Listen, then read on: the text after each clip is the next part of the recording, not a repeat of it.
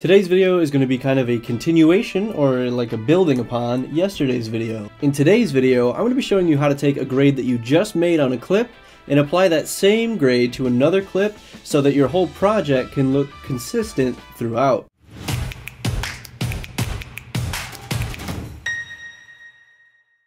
We're going to start this one in the colors page already. I'm going to show you two different ways to apply the same color grade to multiple clips.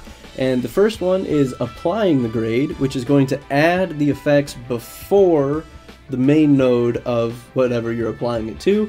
And the second way is appending the grade, which is going to add it after your selected node.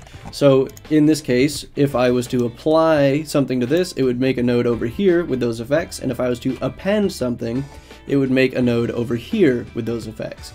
So we can illustrate that by right-clicking over here and then pressing append grade. It'll show up afterward there. And then if we right click on that graded clip again, we'll click apply grade, and you'll see that on the ungraded clip, those effects show up in the front. So the reason you would do this is if you've already graded a clip, but you want to put like something on top of it in order to make it look more like other clips in your sequence, you're going to want to append that grade. But if you want to change the grade fundamentally, even before any of the changes that you have already made on it, you're going to want to apply the grade.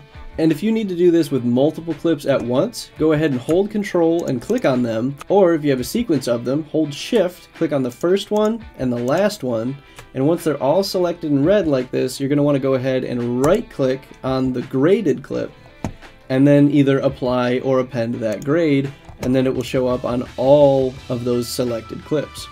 That does it for today's video. I know it's kind of a short one, but this is a pretty easy thing to do in Resolve. So I will see you tomorrow at 9 a.m. for the next video in this No Breaks November series.